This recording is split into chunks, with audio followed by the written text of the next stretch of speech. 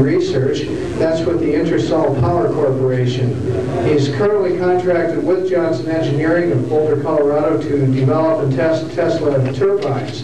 So this is some very practical work coming out from Sev-Bonnie, and so his title is Current Tesla Turbine Technology. Let's welcome Sev-Bonnie. Okay, so your pre-tie clip. Wire me up here? Yep. Thank you.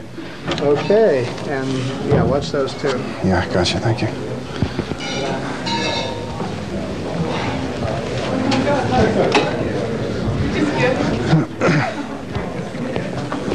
Thank you. He called it a powerhouse in a hat. The small 10-inch diameter version developed 110 horsepower at 5,000 RPM. In 1906, successful testing of a 10-pound turbine developing 30 horsepower convinced Tesla to order a new stationary with a letterhead and envelopes entitled 20 horsepower per pound as an attainable goal. What I have done, said Tesla, is to discard entirely the idea that there must be a solid wall in front of the steam and to apply in a practical way, for the first time, two properties which every physicist knows to be common to all fluids, but which have not been utilized. These are adhesion and viscosity. Owing to these, a body propelled through such a medium encounters a peculiar impediment known as lateral or skin resistance, which is twofold. One arising from the shock of the fluid against the asperities of the solid substance, the other from internal forces opposing molecular separation. As an inevitable consequence, a certain amount of the fluid is dragged along by the moving body. Conversely, if the body be placed in a fluid motion, for the same reasons, it is impelled in the direction of movement. If we refer to the drawings illustrated here, we see that the introduction of a fluid or a gas into the casing strikes these parallel discs tangentially and flows between them on a natural spiral path towards the center exhaust openings. This will be the illustration on the far right here. The propelling fluid moves in a natural path or spiral streamlines of least resistance, avoiding losses due to sudden variations while the fluid imparts its energy. We who are stuck with a piston engine know all too well that the use of pistons, paddles, vanes, and blades unnecessarily introduces numerous defects and limitations and adds to the complication, cost of production, and maintenance of the machines.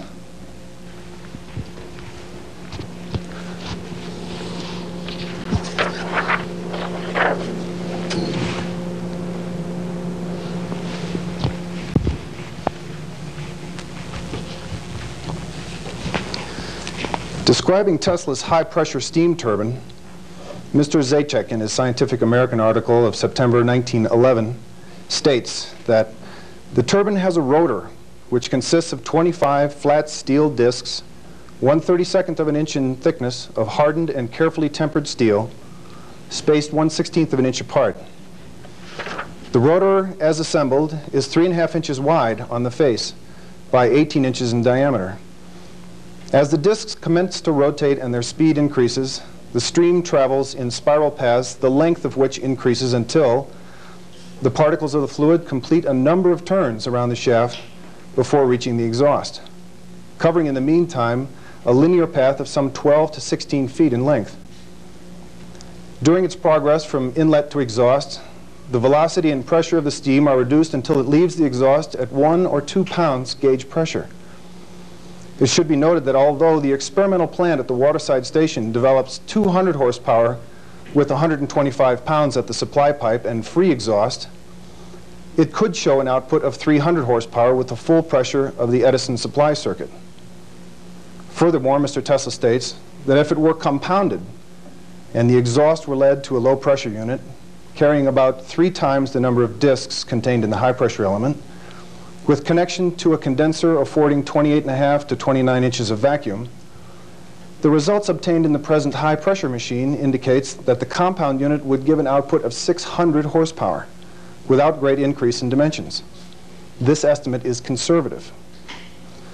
Tesla himself states that the torque is directly proportional to the square of the velocity of the fluid relatively to the runner and to the effective area of the disks, and inversely to the distance separating them. The machine will generally perform its maximum work when the effective speed of the runner is 1/2 of that of the fluid. But to attain the highest economy, the relative speed or slip for any given performance should be as small as possible. This condition may be to any desired degree approximated by increasing the active area and reducing the space between the disks. The design of Tesla's steam turbine also permits this engine to recover energy that would otherwise be lost in a conventional bladed turbine.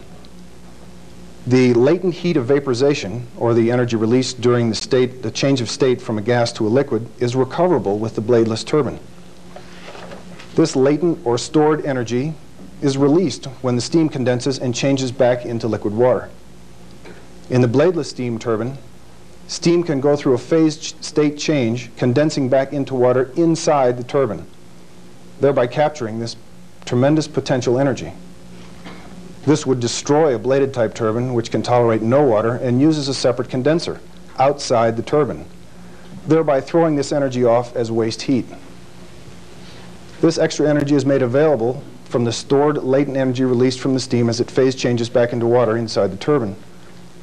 This results in a total power increase of 20, or a reduction of the fuel consumption by the same amount. The same properties of adhesion and viscosity serve to make the encased discs function as a pump when power is applied to the shaft. The fluid or gas now enters the chamber through the central openings and is dragged along in the direction of rotation and propelled outward by centrifugal force in a helical path towards the outlet. This occurs due to the molecular attraction of the fluid or gas to the surface of the discs. This creates a boundary layer of the medium on the discs and imparts energy to the fluid around it, increasing its velocity. When the fluid reaches the outlet, the kinetic energy is traded for static pressure. There is no static pressure internally, which allows for light casings and minimal wear on seals. Due to the boundary layer of the fluid adhering to the discs, there is no impact on the discs, and subsequently virtually no erosion of the surfaces, even when solid matter passes through with the fluid. Another prime benefit of this pump is that because there are no lifting surfaces, cavitation, which can easily destroy conventional pumps, does not exist with this design. Tesla had foreseen the use of the turbine design as a motive force behind his flying machine, a craft that would have, quote, neither wings nor propellers, and engines sufficiently light and powerful to operate the ideal flying machine. But his inability to work with people and their inability to understand the concept fully created enormous problems. He finally persuaded the Alice Chalmers Manufacturing Company in Milwaukee to build 3 turbines. But again, he was most undiplomatic with both engineering staff and management, and communicated his dissatisfaction to the board of directors. He walked out on tests after learning of a negative report by the engineers, claiming they would not build it as he wished. They said he refused to supply enough information.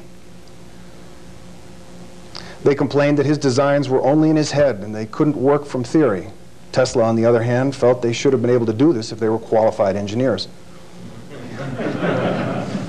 He gave no margin for human frailty or lack of engineering imagination. In turn, they were unable to discount the behavior of genius. The result was the usual stalemate. Tesla threw up his hands and left before important tests were completed. With the onset of World War I and the firm entrenchment of the internal combustion engine, Tesla's turbine virtually disappeared from sight, and many decades were to pass before renewed interest began to resurrect the possibilities of this elegantly simple invention. Except for 2 master's theses in the 1950s, it wasn't until the early 60s that research was undertaken on several fronts, attempting to reintroduce the concept of boundary layer techniques for turbines and pumps. In 1962, S.H. Hasinger and L.G. Kurt, task scientists for the U.S. Air Force, conducted research at the Wright-Patterson Air Force Base and published a paper entitled Investigations of a Shear Force Pump. One of the primary conclusions was that and I quote, "The flow conditions between the shear surfaces of an efficient shear force rotor are, in general, laminar.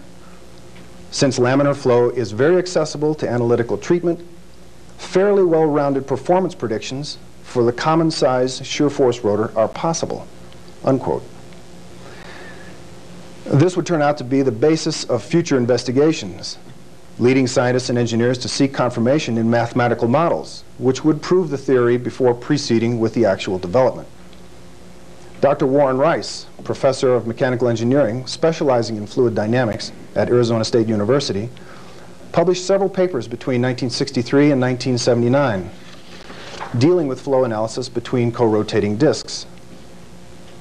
Along with Professor D.F. Jankowski and graduate researcher C.R. Truman, they presented papers calculating the efficiencies of laminar flow between the disks of the turbine using both compressible and incompressible fluids. In one of their later publications, entitled Laminar Through Flow of a Fluid Containing Particles Between Co-Rotating Disks, it is stated in the results that, and I quote, "Analysis using local equations for turbulent flow is clearly needed to fully explore the applicability of multiple disk turbomachinery with fluid particles or vapor droplet flows. Describing events using equations for the single type of flow led to disappointing results, while the empirical evidence of Tesla's early machines clearly indicated the efficiencies of his inventions. Calculations for turbulent flow are extremely complex, and it has not been until recently that this type of flow regime could be described mathematically, and then only with the help of sophisticated supercomputers. Now we're finding computer programs that can describe the effects and efficiencies of turbulent flow and can generate design parameters of other important factors such as disk thicknesses and spacing for specific fluids and applications." This is basically what we just heard Lynn Sargella talk about in the fractal analysis. During the same time period, practical uses for the boundary layer pumps and turbines were developed and used without relying entirely on mathematical confirmation of the theory. In his address to this symposium in 1986, Jake Purcell, a mechanical engineer with extensive turbine experience and 25 years of research on Tesla turbines to his credit, explained the use of this technology in an electrical generating unit used by the U.S. Navy during the Korean War. It was the beginning of construction of actual machines for particular applications, starting with turbines, moving on to pumps, and most recently back to turbines again. Purcell has several patents for both turbines and pumps, although his company, American Development and Manufacturing, has concentrated mainly on pumps based on the boundary layer principle. Established as the pioneer and leader in the field of boundary layer pumps, Purcell, along with Jim and Norm Gabler, offer equipment of all types for all types of media, from low decibel air movers to concrete pumps to powered rotors capable of pumping 2- or 3-phase flow.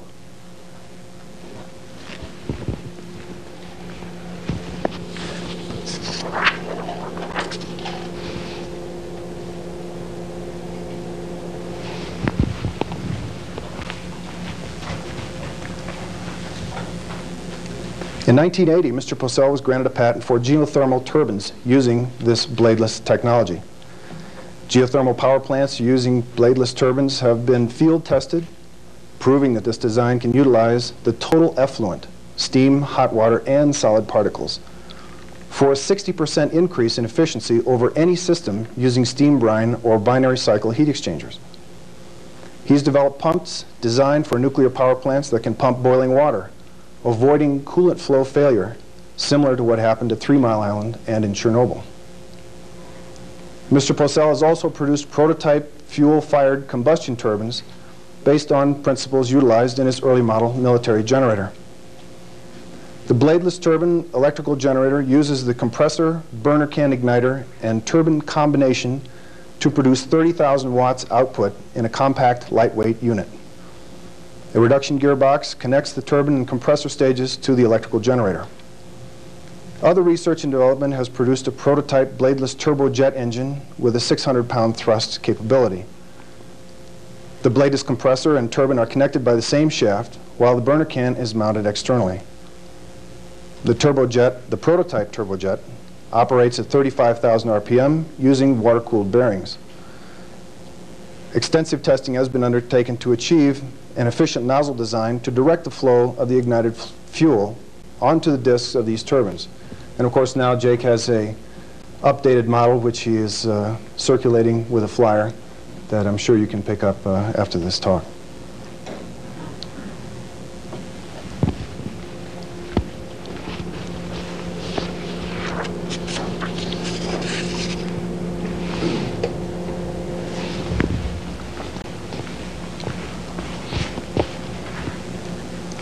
Examples of the types of pumps and turbines are documented and illustrated in a new publication compiled by Jeffrey Hayes, editor of the Tesla Society's Journal of Power and Resonance, entitled Boundary Layer Breakthrough.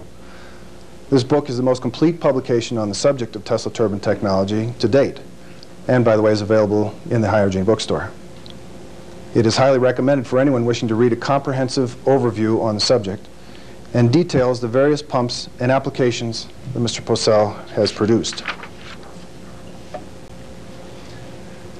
I'd like to conclude this afternoon with a short quote from the visionary R. Buckminster Fuller. He says, quote, "There isn't any energy crisis. It's simply a crisis of ignorance." Here we have before us the potential for tremendous advancement, not just technologically, because this information has been with us, yet remained dormant for almost a century, but for the benefit of all life on this planet.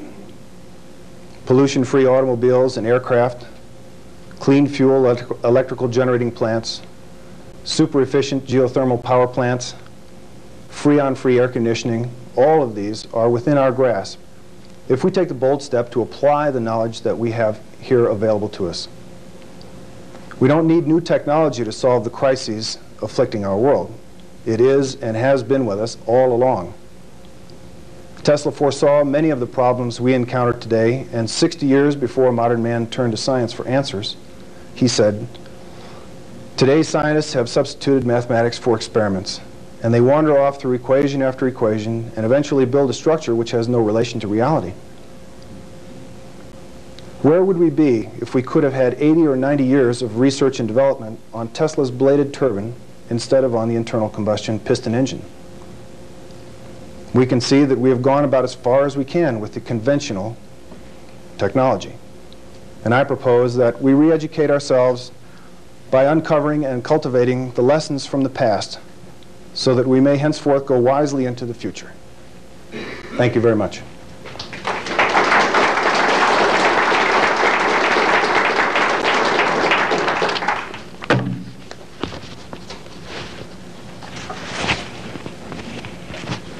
Anybody have any questions? Tell us something about the surfacing. Need these be very smooth surfaces on these blades, as smooth as possible?